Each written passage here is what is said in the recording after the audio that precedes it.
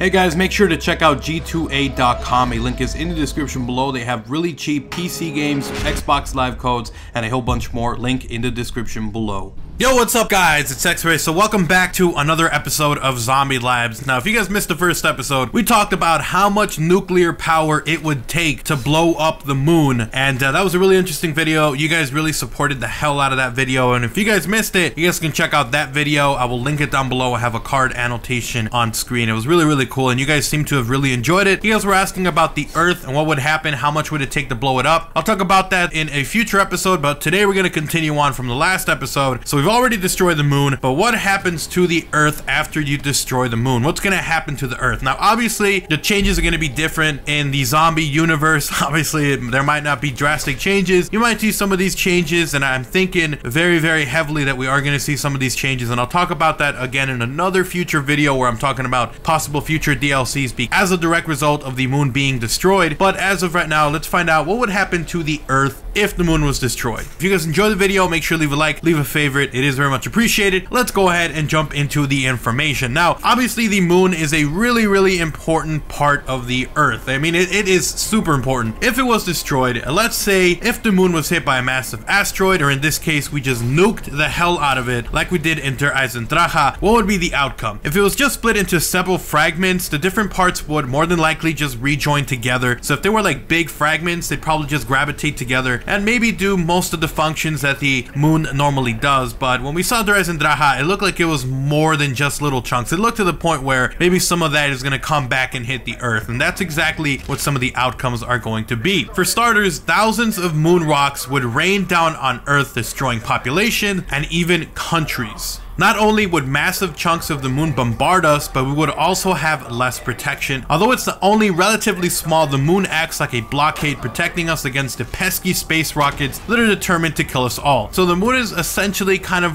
like our first line of defense, honestly, or our last line of defense, if you really want to call it that. Nonetheless, if asteroids do not kill us, the natural demise of the Earth without its companion will. So the moon actually acts as something of a balancer for the Earth. Without it, the moon would begin to wobble massively. Our planet already sways slightly, budging from the angle of 22 to 25 degrees, but without our little lunar buddy, this swing would go from 0 to 85 degrees. So normally it's a 3-degree difference that it can change between, but this time it would go from anywhere from 0 to 85 degrees. The effects it would have on our season is almost unfathomable, as we would have to deal with winters and summers of epic proportions. It could also throw us off our axis, meaning that at points we'll be closer to the sun, resulting in overheating and death, and at other times will be too far away, resulting in extreme colds and death. Very, very bleak. Now, without the moon, the tides would be out of whack, and technically, while things would be a little bit more calm and a lot more serene,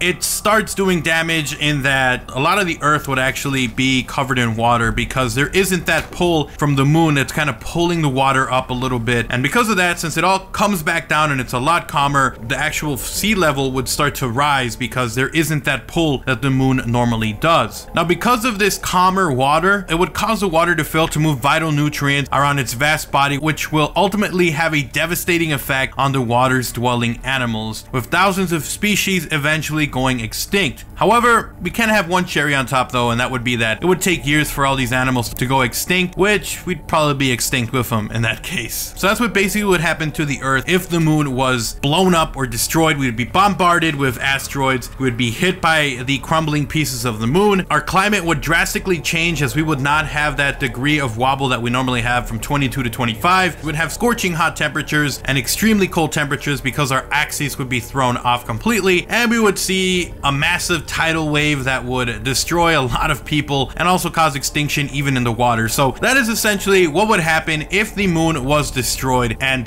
so we'll definitely see what effects it actually has on the zombie universe. I think more than likely we're just going to see a rise in sea level, maybe have like an underwater map in a future DLC. That'd be pretty cool. So we'll definitely see what happens with that. But now you guys know what would be the environmental effects, or just what would happen to us if the moon was completely destroyed. So anyways guys, thank you guys so much for watching the video. Hopefully you guys enjoyed it. If you did, make sure to leave a like and a favorite. It does get the content out there, and it is very much appreciated. If you want to see more videos like this in the future, I do a lot of Call of Duty zombie content, a lot of in-depth stuff, and this series is going to continue continue on. So make sure to subscribe so you guys don't miss those videos in the future. If you guys want to keep talking zombies or anything really, if you have any other questions about zombies and more research and stuff like that, make sure to tell me on Twitter. Go ahead and follow me over there. And last but not least, if you guys want to, feel free to use my discount code OGXRAYZ to get 10% off Control Freak and G Fuel. Links down below.